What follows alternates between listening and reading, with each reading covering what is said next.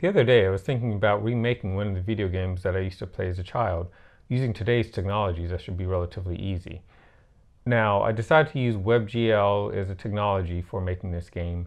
And when you're making something that's running in a browser, the mouse and the keyboard come across as obvious ways of controlling the character or the gameplay. But in modern browsers, you can also use a game controller.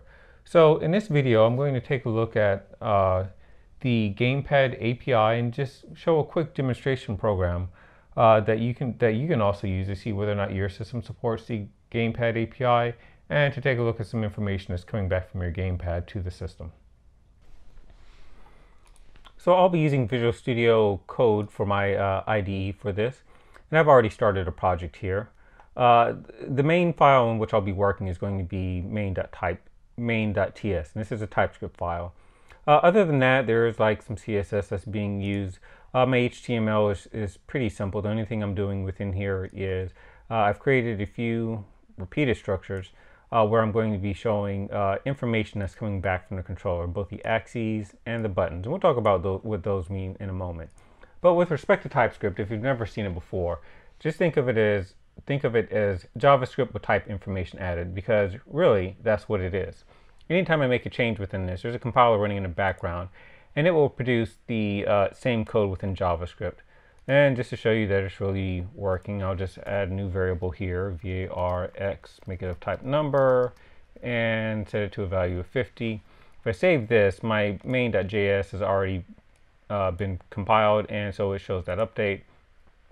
Of course, I don't want to actually have this in here, so if I delete this, save, if I look at the source code again, you can see that it's gone. Now, I already have an instance of IIS running. It doesn't matter what web server you're using, really, but I just prefer to use IIS. So it's running and it's loading this page. So if I go within here, let me make sure it's refreshed. Yeah, so I can see the most up-to-date version of the code. So let's start actually looking at the code.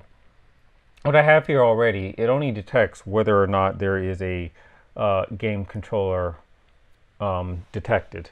Now, one thing about how the game controller API works is even if your controller is connected, even if it's turned on, the browser will not let your code see it until both this window has focus and the user has clicked on a button on the controller. So my controller is turned on right now. I have focus, but I haven't pressed any buttons on the controller. Let's go ahead and change that. I'm going to press one of the buttons now. And as soon as I do that, you can see that this printed some event information, and we can see from the ID of the controller it's a Bluetooth wireless controller. Now I also have an Xbox controller here. I'm going to go ahead and that's the Xbox controller. I'm turning it on right now, and now it shows it's connected. And if you're wondering how to tell one controller from another, there's several fields you can look at, but the main one that you want to look at is inside the gamepad element of the event that comes back. Take a look at index. In this case, when the controller has an index of 0, that is, which controller is this? This is the Xbox controller. Let's take a look at this other controller. This is the Bluetooth 8-bit controller. That has an index of 1.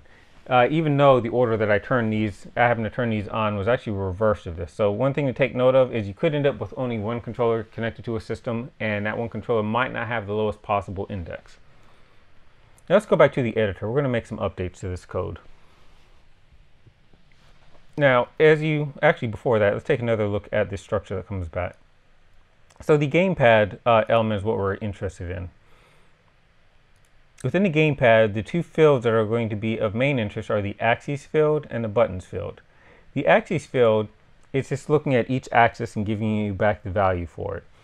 Now, each one of the control sticks that is on the Xbox controller has two axes, an X-axis and a Y-axis.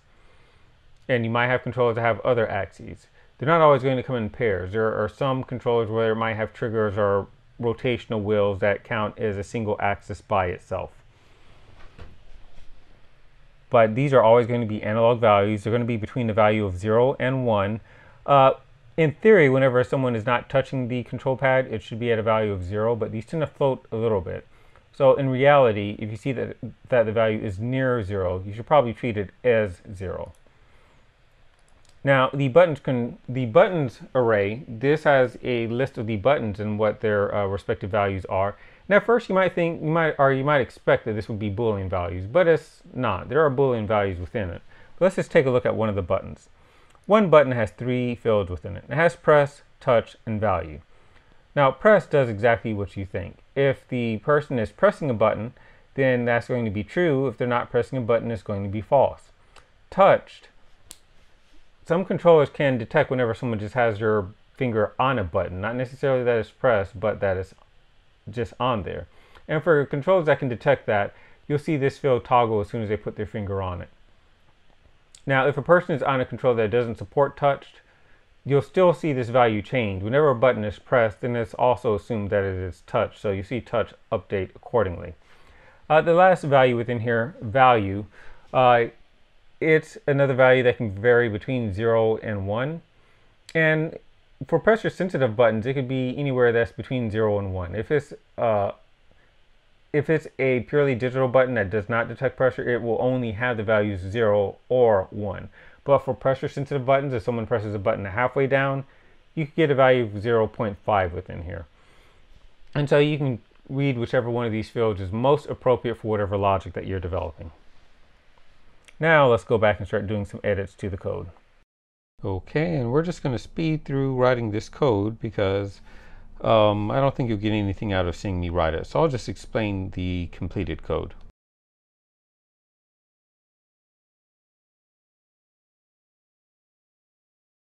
Here we have the completed code. Now I've collapsed all of the functions and we can talk through them as we expand them one at a time. My start function looks a bit different now.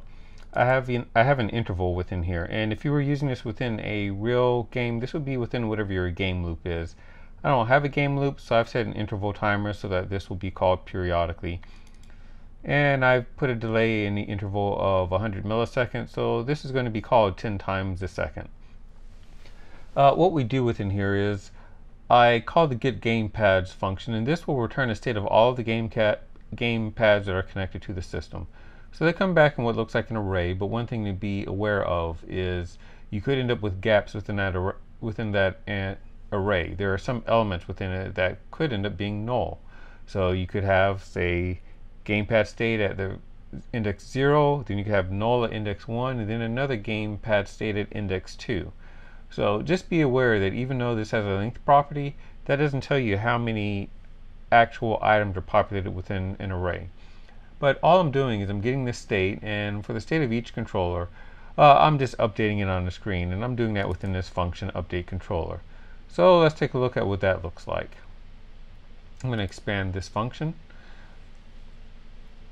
Now, flipping back and forth between the HTML, within the HTML, I did have, we're going to consider this the root element that we're going to look at for now. So I have this one element called controller list, and within it there were 4 div tags that are of class gamepad. So within a JavaScript, I'm getting a reference to whichever element had the controller list on it. I'm taking the index I'm supposed to be updating to know which child to get, and then I'm updating the axes and I'm updating the buttons on that. And that's all that update controller does. So the real work is being done within update axes and update buttons. Let's take a look at update axes. There's a couple of things that I'm doing within here. The first thing I do is if a null element gets passed to this, it's just going to make the display element that is modifying null. So if there's no controller attached, you're not going to see any state. Now, something else that I did is I didn't actually declare all of the HTML that I needed. Some of it is being created dynamically. So for each axis that I find, I'm going to create an element that is going to be populated later. Now, part of the reason that I did this is I don't know how many axes that there are going to be in a game controller that comes back. That's something that I don't know until runtime, so I create all of these dynamically. But it's pretty simple. It's just a div tag, and within that div I have 2 others where the first one is a label and the second one has an integer value within it. And that's all that does.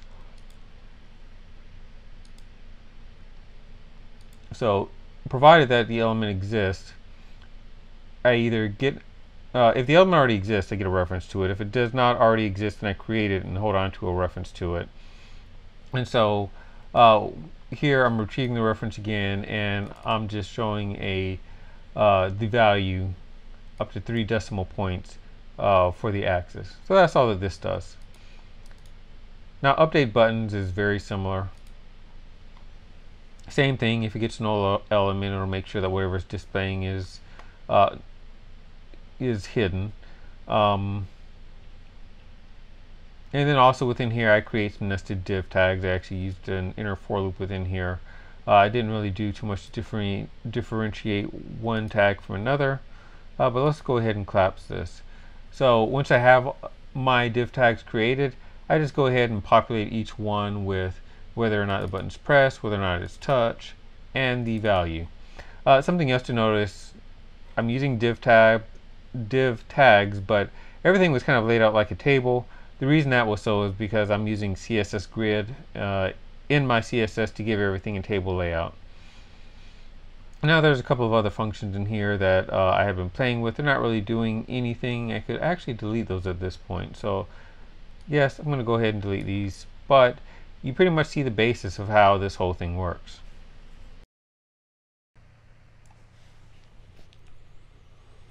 Okay, here we are back within the interface. So let's take a look at how this works. You can see I've made some updates to it, so now that you can see which controller is which, this is showing up within the UI, so I can tell them apart.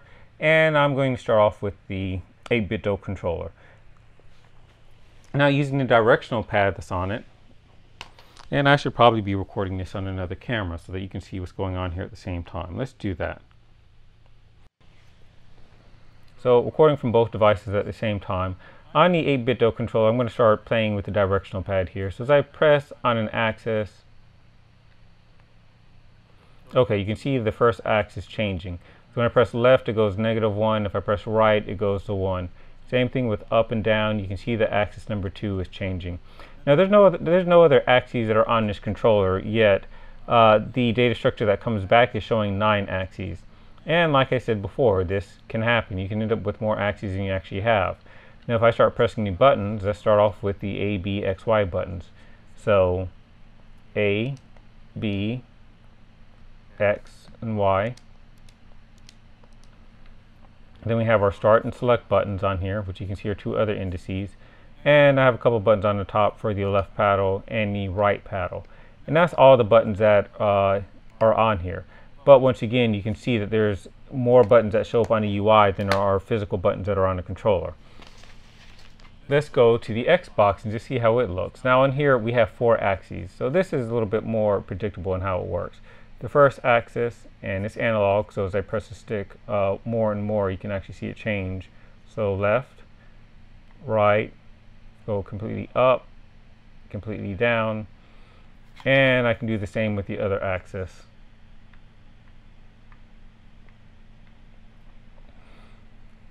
And that's all the axes that these have. So one thing that means is that this directional pad that's on the Xbox controller, this actually shows up as buttons. So if I start pressing the directional pad now, you can see where some of the button elements are getting triggered. Now remember, on the Xbox One and Xbox 360 controllers, the directional pads do also have buttons under them. So as I press down on the directional pad, you can see where that gets triggered. And the same thing on the other pad. Now as far as buttons go, we do have an analog button on here. The triggers are analog buttons. So as I start to press it down, you can see where pressed and touch are changing, and value is increasing as I press it down further and further. If I press it down all the way, there's 1. If I start to release it, you can see it dropping down. So it works that way for the left trigger and the right trigger. The paddles that are on the top are just digital buttons, so it's just 1s and 0s there. And then we have a few other buttons that we can press. Let's see, X, B, X, Y. And then I think I've done the shoulder buttons, but here are the shoulder buttons, so they're right next to each other. Then we have the other mini buttons that are on the controller. And I've already gone through the ones that are associated with the directional sticks. So it looks like on this controller, I can get almost all of the buttons that are reported to come on. There's only one that hasn't come on. That's the very last one. And no, pressing the X button on here would not cause that to be detected. Instead, it ends up bringing the Xbox UI that's on Windows, which I don't want to open, so I'll close that back. But overall, I think you get a much more consistent experience on the Xbox controller than I did on the 8-bit controller. Now, if you want to try this out yourself, you don't have to download the code and get it set up on a machine to run. I did also put this on a public URL so that you can see it. And if you want to try it out, you can just go to this URL and you'll see this exact same source code that I have running here. Well, almost the exact same. The one exception is there's also a link within there that you can use for just downloading the full source code. So go ahead and try it out.